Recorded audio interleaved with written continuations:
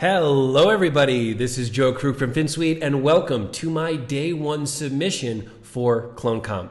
In this video, we'll be going over what you can use for day two to do something unique and interesting with JavaScript. We will be learning jQuery's clone method. The clone method is essentially like a copy in copy paste. So we'll be learning how to clone and append to, which is just like copy and pasting.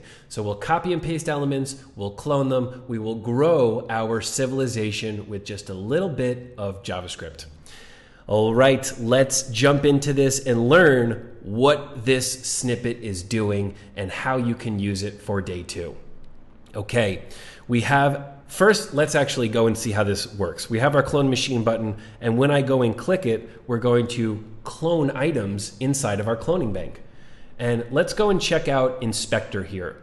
You'll notice that we have 1, 2, 3, 4 items here. That's it, it's on the page. Now when I go and press my clone machine button, we're actually creating more items inside the DOM. We are adding these items and creating them from nothing. That's what a clone is. So that's what we're doing. Now let's go through line by line and make sure we understand how this works. We'll go back in Designer and we'll first go and look at the cloning machine button class click.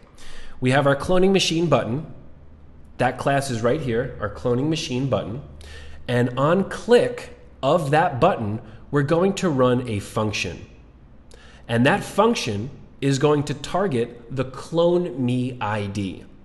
The clone me ID is given to this first cloned item class. And if we go to settings, we'll see an ID of clone me.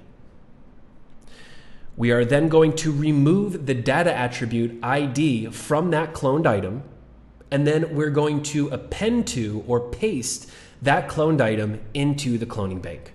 And the cloning bank is this class right here. So we click this, we're going to copy this item, remove the ID, and then paste it into the cloning bank. That is a clone. So now let's talk about why we are removing the data attribute. Let's go and look into Inspector here. We have this ID, clone me. All of these other ones don't have that ID. It just has the class. Why?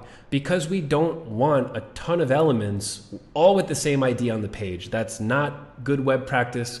We don't want 50 items all with the same ID. Not good. So we are removing the ID in the process. Think of it as cloning something, genetically modifying it, and then going to put it in the cloning bank. So that's what we're doing here. Let's go into custom code here. Let's make sure we understand this actually working inside page settings. So this is the last script inside the body, and we are targeting that cloning machine button. On click, we're going to run a function. We're going to target the clone me button. We're going to copy it or clone it. We're going to remove that data attribute of ID, and we're going to append to or paste to the cloning bank. If you need a second instance of this, maybe you want to clone two different types of things. Maybe you take from day one, you're cloning the happy people and the Webflow users. You can set up a second instance very easily by just creating a duplicate of everything with a duplicate class naming system. Notice how all of these have a -2 at the end. So this is day two, the setup, being able to clone. I'd love for you to ask me about this. If you are going to use my day one clonable for day two, please send me a message, tell me your idea, let's chat about it, see how we can help, how I can help. And yeah, I'd love to see some creativity here with cloning. Enjoy and happy CloneComp.